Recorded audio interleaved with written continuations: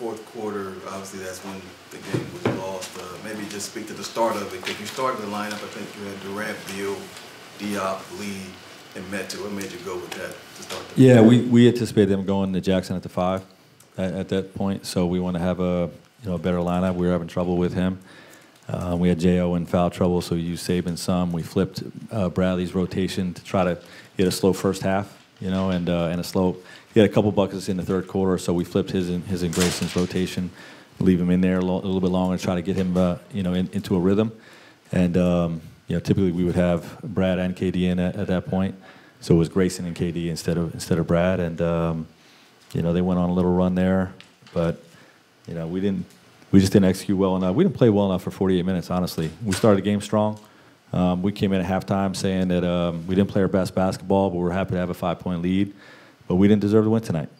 Curious with Kevin, you obviously, when guys come back from injury, you like to put him on the range. Did he go over that tonight a little bit? It was within. It was close to the range. Okay. How do you think he played, considering he hadn't played in 3 games? Yeah, he battled. He fought through it. It's always tough because you're trying to rehab and get healthy, but you can't really get up and down and keep your legs under him. But I thought he scored the ball well and played a good game. You mentioned after the last game that you guys finished the game. How disappointing is it tonight not to finish when you have an 11-point lead going into the fourth? Yeah, it's always disappointing. Yeah, you have a double-digit lead at any point in the fourth quarter or to start. It's disappointing, but we didn't play well enough to win tonight. So we didn't deserve that W. Get back to work tomorrow. Coach, to the topic the other night of game plan discipline and playing tendencies, Grizzlies come into the night the worst three-point shooting team in the league. How many of those were you okay with that you guys gave up, and how many do you think were poor in the rotations? They shot 50 of them, so I can't really evaluate all 50. But we want to take away the paint. Whether Ja's in there or not, we want to take away the paint. But you can look at worst three-point shooting team in the league or whatever stat you throw out there. They're not a great three-point shooting team. They made 23 against the Lakers last game. So teams go through different phases of their season.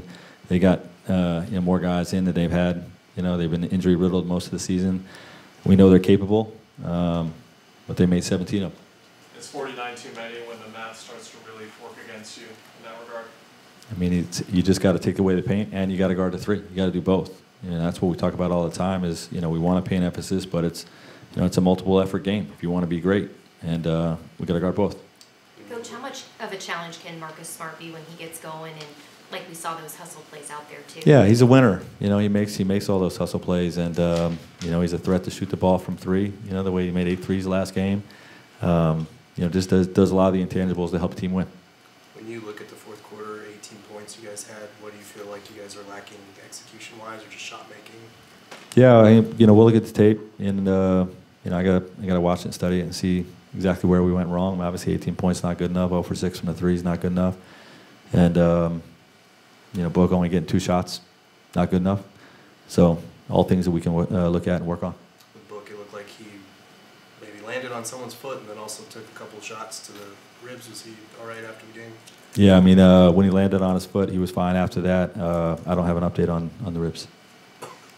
It looked like Memphis was making a point to be as physical as possible with him, and multiple guys. How much did you feel that was going to be the case coming? Yeah, they did it last game. It's not so much about being physical; it's about being just overplaying, making every catch difficult.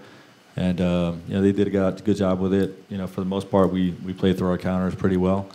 But we got to get. I got to make sure that he gets more involved in 2 shots in the fourth.